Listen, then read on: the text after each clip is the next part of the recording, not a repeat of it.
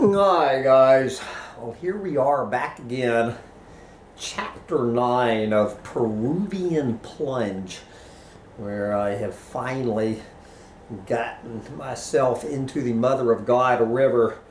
And this is another long chapter. Let me plow ahead. I'm going to put this little dog up because he seems to get in the way of my computer. So we're going to let the little dog go, and we're going to pick up chapter 9, Lodged in the Jungle at Last. All right, but speaking of the lodge, we're going to start out from this quote from the Manu Wildlife Center website. The lodge at Manu Wildlife Center relies heavily on workers from the local Mashaguenga and Piro indigenous communities and provides jobs and training that help better the standard of living in the local villages without prejudicing their ideal or idealistic lifestyle. We offer them choice and opportunity that prior to tourism did not exist. And there you go. And it is now May 30th, 2009 as I travel from Boko Manu to Manu Wildlife Center. During the night, the rain had alternated between steady drumming and torrential downpour. By the time I had dragged my soggy ass out of bed at 6:30 a.m. to meet my 8 a.m. boat, it had elected to stick with the torrential downpour end of the spectrum. I waded more than walked through the wall of water to the restaurant, where I warmed myself with a hot cup of Nescafe. With Virgo efficiency and hopeless optimism, I was at the dock at 7:58 a.m. I was still there an hour later when the young radio operator opened up his little dockside store. Sizing me up for the gringo sucker that I was, he set about working his various sales pitches on me. Within 15 minutes, he had separated me from another 40 bucks of my dwindling funds, leaving me now with $65 in American greenbacks, $40 of which consisted of two ripped and therefore worthless $20 bills, and 100 soles, $33. This was all the money I now had to my name. I, on the other hand, was now the proud owner of one bottle of vodka, one bottle of rum, 96 double chocolate Oreos, and a flimsy little purple plastic rain poncho, my only defense against the storm. As I had nothing else to do with my time, I contemplated the next 2 months of my life. Like everything else about my trip, my plans were the result of turning my life over to Spirit and Google. While studying Spanish in Guatemala in January, I had been floundering around in cyberspace, where I stumbled upon the website of some ritzy gringo eco-lodge by the name of Manu Wildlife Center. The slick professional website tantalized me with videos, photos, and descriptions of its 40,000 acres of virgin tropical rainforest. The photos of the little thatched roof bungalows, complete with hot water in the bathrooms, really made my mouth water. But the crowning glory of the website was its description of the lodge's 100-foot tall canopy tower, which allowed guests to climb to the top of a giant kapok tree and view the jungle the way it is supposed to be viewed, from above, the way the macaws and monkeys view it. If I understood correctly, and it turned out that I did, this canopy platform was pretty much available to guests anytime they wanted to use it at no extra charge. There was just one small catch. There always is. This little slice of gringo jungle paradise costs $150 per day. Shit.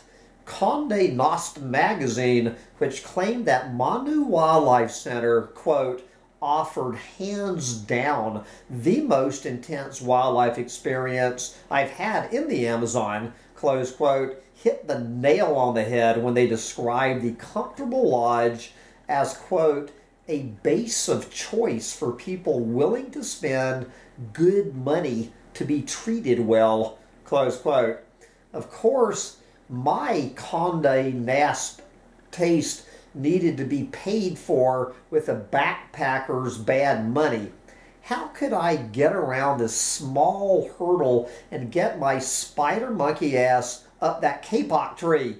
Spirit came to my rescue by pointing out that there was one way around the exorbitant price tag. I could volunteer at the Eco Lodge. Via this route, I could get one of these little bungalows all to myself and 3 squares a day for $10 a day. $20 if I wanted to eat with the rich tourists instead of the staff. I don't need to tell you which option I chose. If the food was good enough for the Indian staff, it was good enough for me. So it was settled. I would be a volunteer at perhaps the single ritziest gringo eco lodge in the entire Peruvian Amazon. This spur-of-the-moment decision did, of course, raise one small question. Exactly what was I going to volunteer to do? I was a 49-year-old real estate agent from Texas with a degree in journalism I had not used in 20 years. What the hell did I have to offer a ritzy eco lodge in the Peruvian Amazon? I scoured the website for the flimsiest of pretexts. My only hope was to offer to teach English classes in the local village alluded to in the quote at the beginning of this chapter. The fact that I had zero experience teaching English barely entered my mind. Hell, I spoke it. What was there to know? I was familiar enough with the setup of these eco lodges from Guatemala to Costa Rica to Peru to know that usually within a 5-minute walk of the lodge, there would be some sort of little village of local natives that supplied the labor force that operated the hotel on a daily basis. The cooks, house cleaners, gardeners, waiters, guides, boat drivers, etc. Obviously, this was the native community the website referred to. Somewhere along the line, I got the idea that the lodge's management was ultimately going to be turned over to the Indians themselves. But in hindsight, I'm not sure where I came up with that outlandish notion.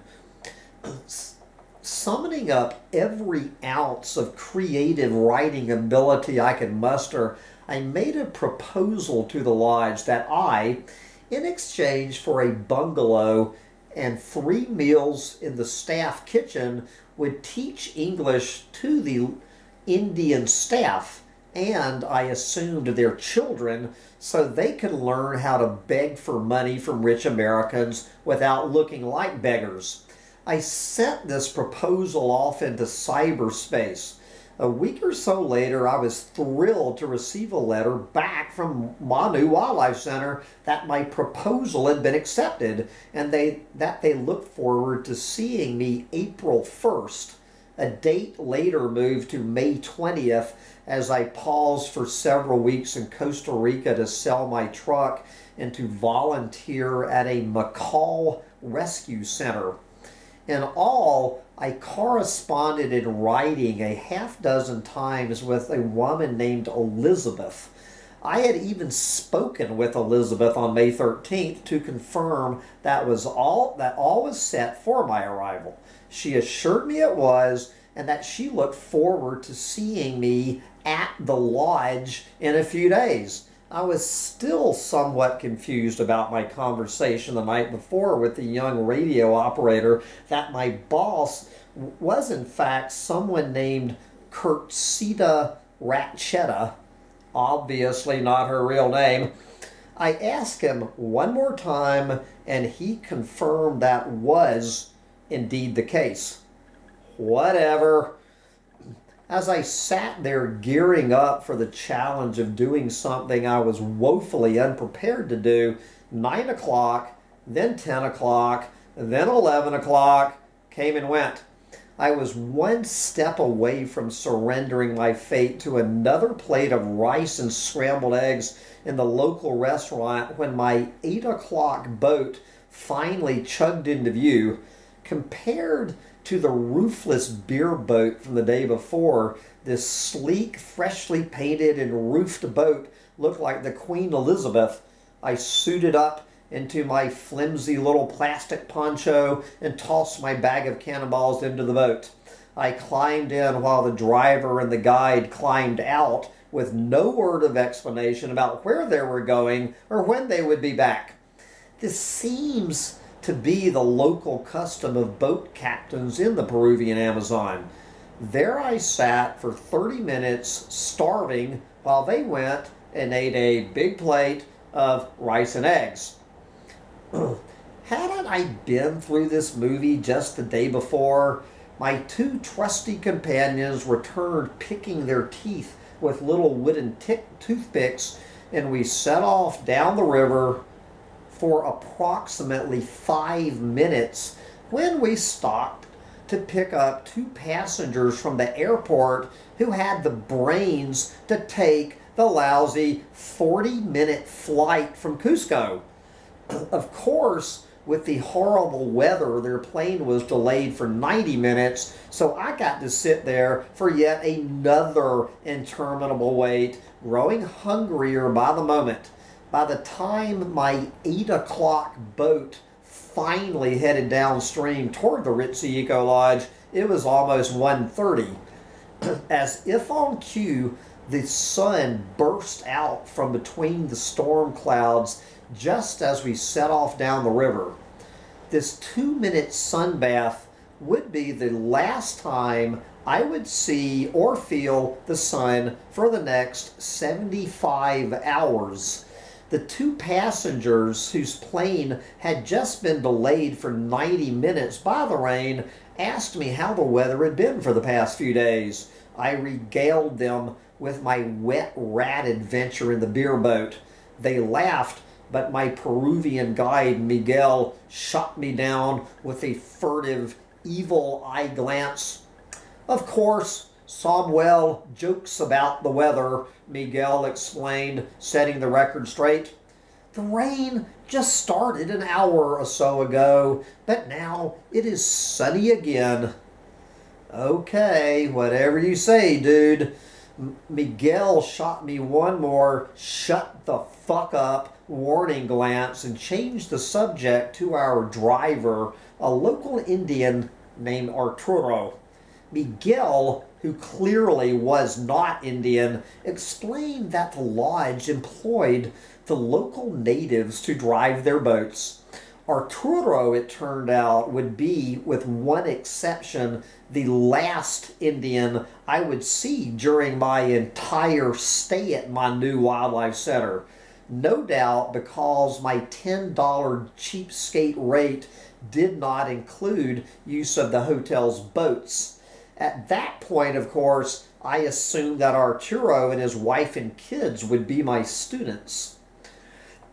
Arturo skillfully guided our boat through the morass of logs and other obstacles crowding the swift waters of the Rio Madre de Dios as Miguel began pointing out the various trees, birds, monkeys, etc. as we motored toward our destination. Approximately 10 minutes into our 2-hour journey, the rain moved in again, and Miguel casually suggested to the two new arrivals that they may want to consider putting their rain ponchos on. As far as I know, they never took them off again. It was just past 3 p.m. when we finally docked at the world-famous Manu Wildlife Center, and I got my look at how the other half, that would be the half with money, meaning the gringo half, lived in the wilderness of the Peruvian Amazon. Walking up the path from the dock to Disney World in the jungle, I may as well have been in another solar system after my adventures in Pilcapata, Atalaya, Salvacion, Itawanila, and Boca Manu. There was not an oil drum or scrap of garbage or mangy mutt or squalid tin-roofed shack to be seen. A regular tropical Garden of Eden full of manicured lawns, flowering shrubs, butterflies, and hummingbirds greeted visitors as they entered the grounds. But nothing in this garden of delights compared to the centerpiece of Manu Wildlife Center, the positively grandiloquent lodge itself. Grandiloquent lodge itself, Frank Lloyd Wright himself could not have come up with a grander scheme. The huge wooden structure, measuring perhaps 100 feet by 40 feet, reminded me more of Noah's Ark than a lodge. The towering thatched roof dwarfed any such structure I had ever witnessed in 2 decades of traveling in Latin America. A regular forest of palm fronds must have gone into its construction.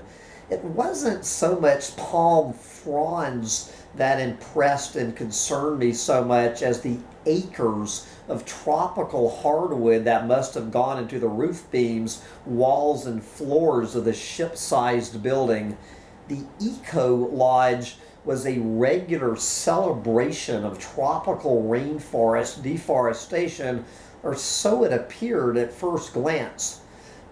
Dante, my eco-warrior friend from Cusco, had told me that the lodge had in fact been harvested from trees growing on the private reserve's 40,000 acres of primary forest.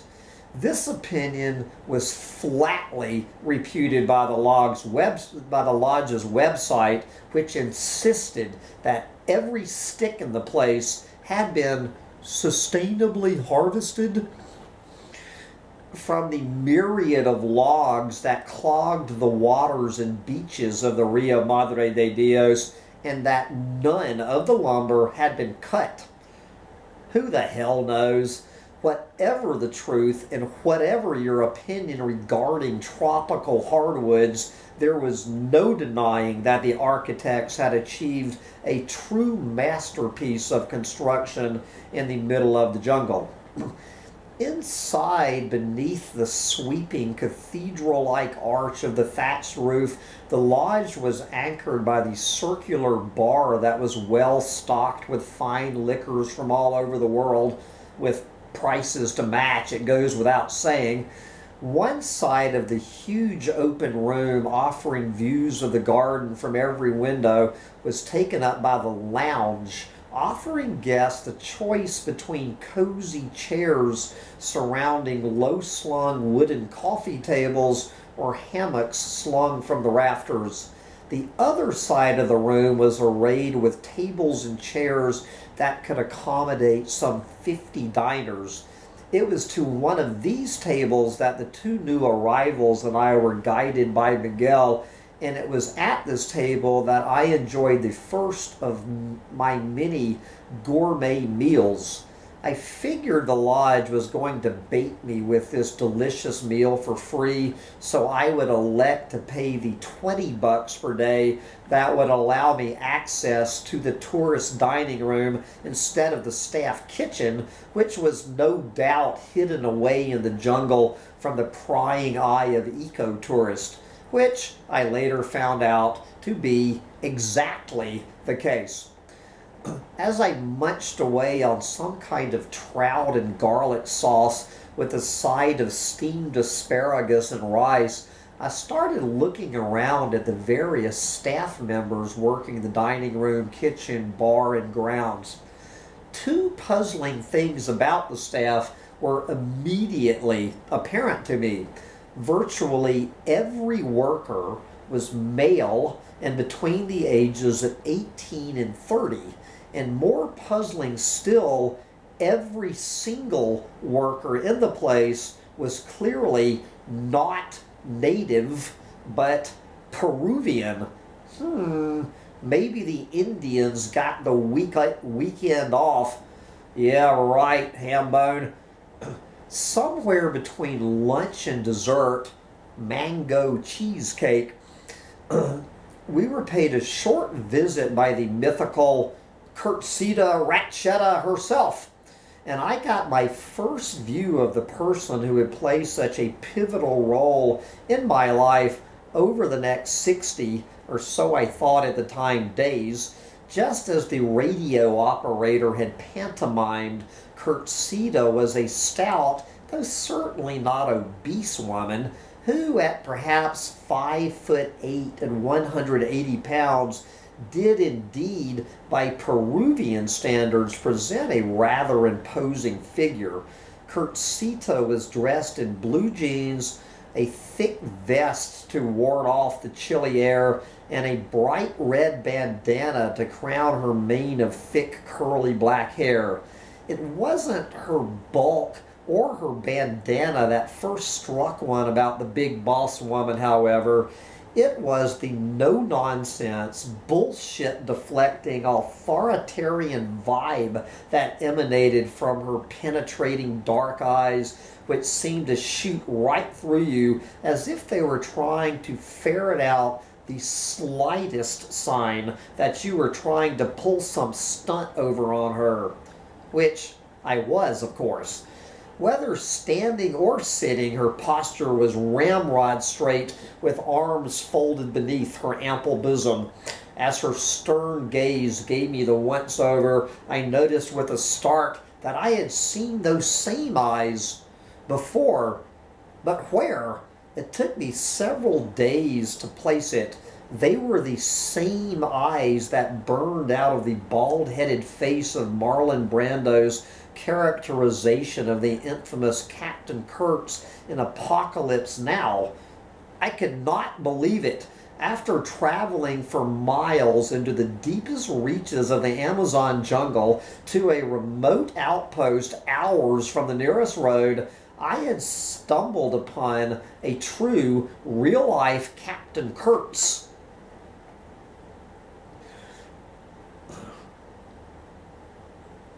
Oh boy, here we go again, guys. I really apologize for this. I had stumbled upon a true, real-life Captain Kurtz, and she was lording over the ritziest lodge in Peru, wielding a reign of terror over her subjects so thoroughly that she didn't even need a bunch of corpses swinging from trees to drive her point home who the boss was. She was the boss, and anyone who wanted to challenge her on that would suffer the consequences, which is why nobody, yours truly included, ever did. Of course, it would take me days to figure all this out about the complicated character of Kurtzita. As is true with so many of her breed, she invited newcomers into her web with a light, breezy, self-effacing sense of humor that almost masked the iron will behind those dark, penetrating eyes. So, you are the famous Queen of Manu that I have heard so much about, I joked with her in Spanglish. Unfortunately, or fortunately, the ability to speak English was not one of her many talents. She regarded me suspiciously, wondering if I was playing her or flirting with her. She decided it was the second. Queen of Manu, she laughed. More like Bruja, Witch of Manu. She asked me if I was enjoying my lunch. I assured her it was delicious, but I sheepishly admitted that I wasn't supposed to be eating in the dining room, but with the staff in the kitchen, per my agreement I had made with Elizabeth. Elizabeth? She almost snarled. Elizabeth is the secretary in the office in Cusco. She knows nothing about this place. Here, I am your boss, and I say you will eat here in the dining room with me. She zipped her lips, indicating this was to be our little secret, never to be shared with Elizabeth. I readily agreed. Yes!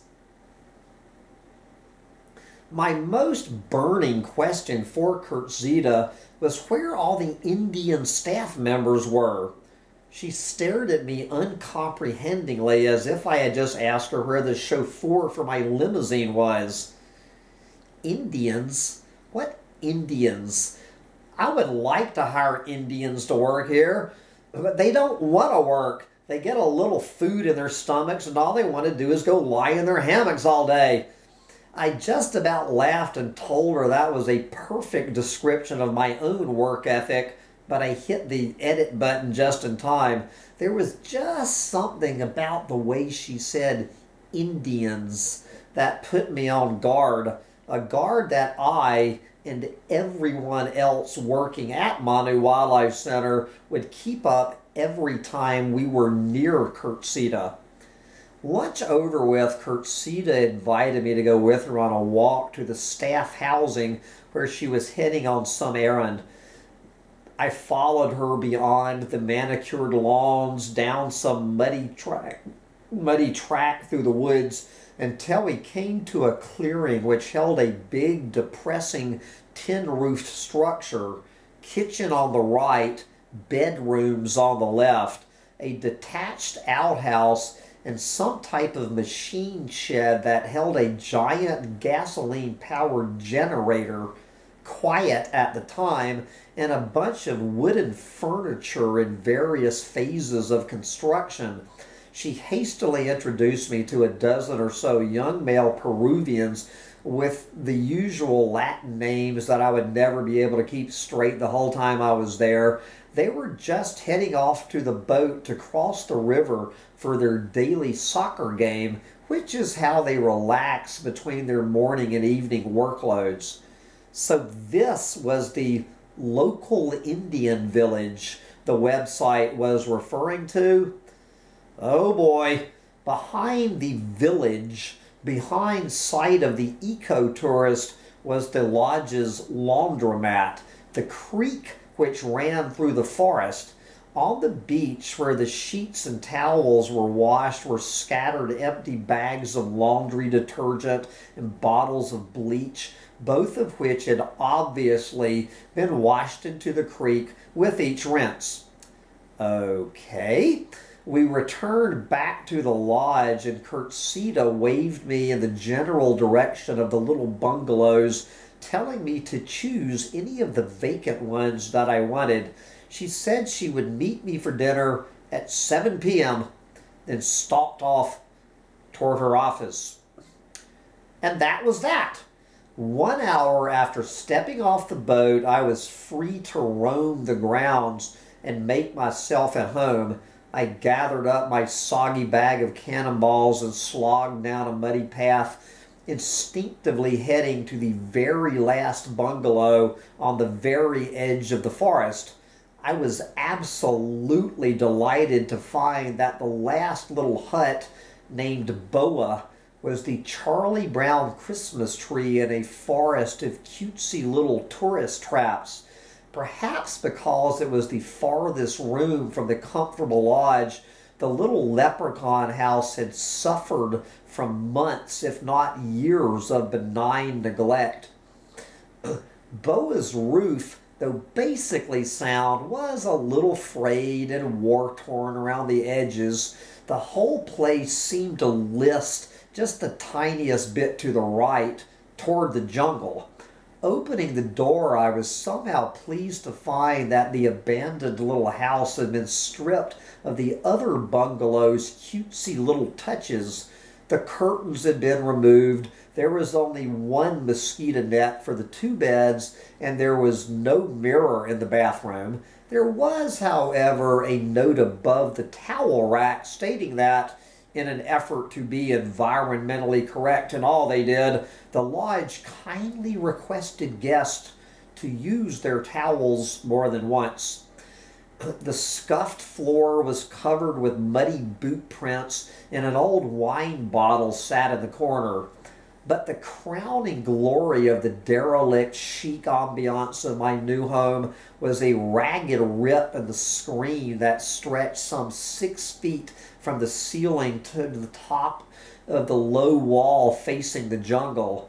I figured this might be an invitation to some unwelcome insect guest during the night, but that was a small price to pay for such a gorgeous view and end-of-the-road privacy. I set about making my home for the next 2 months. A half hour later, I was as snug as that proverbial bug in a rug, silently gloating to myself over my latest score from the universe. All this, a hot shower, 3 gourmet meals per day, all for $10 per day. Ask and ye shall receive. By this time, the already murky light in the rainy jungle was falling fast, so I figured I had better get 15 minutes of exploring in under my belt. Not having any clue where I was going, I pulled on a pair of shit kickers, those ubiquitous black rubber boots that everyone in the jungle wears, and took off down the closest trail behind my house. My maiden voyage into the real rainforest, one that had never felt the insult of chainsaw or bulldozer, led me down a trail of 6-inch deep black muck that soon had each foot weighing several pounds. I forded on like Indiana Jones, wondering what ancient wonder of the world would await me in the end of my trek. That question was answered in about 500 feet when I came upon a huge gasoline-powered water pump used to suck the water out of the creek to fill the tanks that were the source of our bath water. Crazy me had assumed that the tanks were filled with rainwater, as we were in an eco-lodge in the middle of a rainforest after all. Little did I realize at that moment how much I would come to despise that evil machine over the next few days. I retraced my steps back to my cabin and set off with renewed optimism in the murky gloom in search of fabled lost cities of gold. I found my fabled lost city about 500 feet the other direction from my bungalow. Unfortunately, it was the city of garbage, not gold, the place where the eco-lodge dumped and burned their daily loads of inorganic trash in big open pits on the forest floor. A lingering stench of burned plastic hung in the air of the jungle clearing.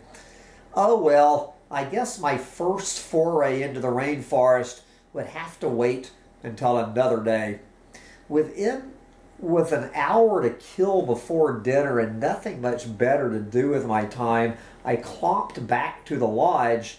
There I had the immense pleasure of making my first acquaintance with Miranda, the other volunteer at the lodge that Elizabeth had mentioned to me. All I knew about this other person was that he or she was some sort of wildlife biologist carrying out some sort of study on the local wildlife. Well, this wildlife biologist turned out to be a drop-dead gorgeous 21-year-old college student from Nova Scotia, Canada, who had somehow managed to come all this way to study macaws. In other words, yet another parrot girl like the ones I had met in my own stint as a macaw researcher in Costa Rica just a few weeks before. Jesus, I thought to myself, if I had known 30 years ago how many beautiful young women were traveling around the world alone to study macaws deep in tropical jungles, I would have majored in macaw biology myself. Miranda was every bit as sweet as she was beautiful. We struck up the usual conversation about where we were from, how we got there, how long we were planning to stay, and all that jazz.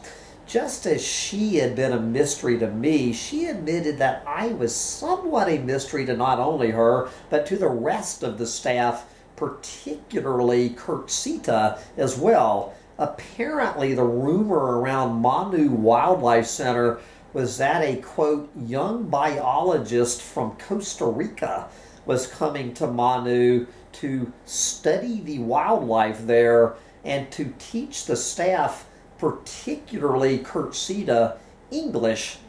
I laughed at this absurd rumor. Well, I hope Kurtzita's not disappointed with who showed up, I said. She's getting a middle-aged real estate agent from Texas, not a young Costa Rican biologist. Miranda could sympathize. Yeah, when I got here, they were expecting some famous biologist, she said. Instead, they got a college student working on a term paper. Though I was no doubt not the prize she had been hoping for, Miranda seemed genuinely relieved to have somebody to speak English with. Her father was Peruvian, and therefore she was fluent in Spanish, but she had been missing her mother tongue. I asked her about life at Manu Wildlife Center. She said it had its moments, but there were long gaps of downtime that could get pretty boring. She told me that she used to eat in the kitchen with the all-male kitchen staff to avoid the awkwardness of eating alone in the crowded dining room, where the volunteers were forbidden to interact with the paying guest unless invited to do so. But she had been forbidden to do that by Kurtzita, who said her presence in the kitchen was distracting to the workers. That's crazy, she said. Why would anyone think I would be distracting to anybody?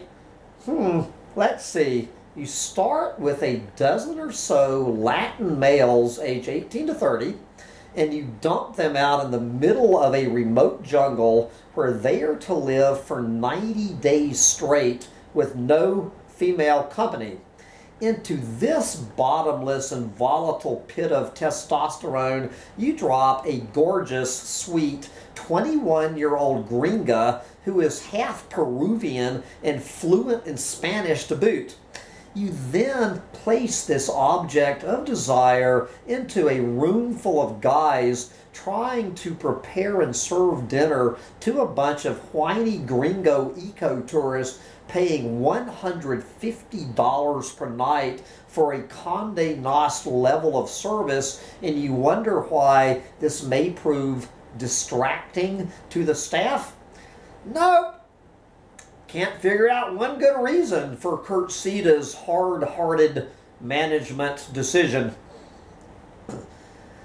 Our pleasant little chat was interrupted by the arrival of my second gourmet meal in less than 4 hours. As I had mentioned to Elizabeth that I did not eat beef, one of the main menu items served at the Rainforest Eco Lodge, I was served some sort of chicken stroganoff. Like everything else at Manu Wildlife Center, it was delicious and cooked to absolute perfection. The chatty and effusive Kurtzita, still on honeymoon mode with me, breezed into the dining room and took the seat next to us. With Miranda translating our roughest parts of Spanglish, Kurtzita and I hit it off like two old friends being reunited after a long absence. The light conversation turned to my wild trip from Cusco to Pocomanu, and I shared the story of my favorite meal, the heaping plate of giant rat, or paca, I had enjoyed in Atalaya.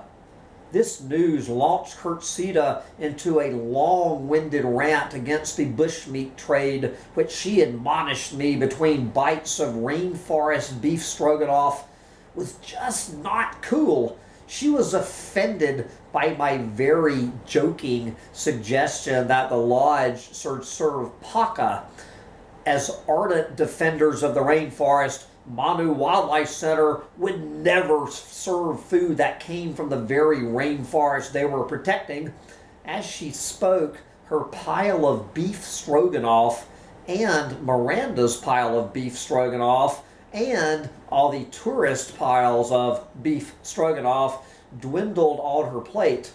Miraculously, I bit my tongue and did not launch into one of my famous ham-bone chicken little rants, but I will take this opportunity to climb up on my soapbox and say this about the subject.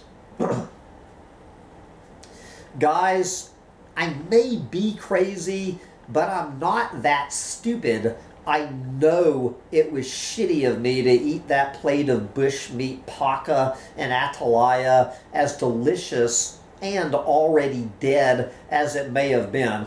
Okay, I admit it, I'm guilty as sin. That said, for a rainforest eco-lodge to refuse to serve bushmeat to its clients, then to turn around and serve beef to its guests instead, is as hypocritical as Chevron Oil to claim they are good stewards of the ocean because a few fish choose to school around their offshore oil platforms, and is tantamount to nothing less than treason. Manu Wildlife Center, and I am quite sure dozens of other rainforest eco-lodges throughout Latin America, have the golden opportunity, hell, call it what it is, a moral imperative to educate their clients about perhaps the single biggest threat to rainforests on this planet, by simply choosing to refuse to serve beef. Not only should they refuse to serve it, they should actively and loudly proclaim why they refuse to serve it.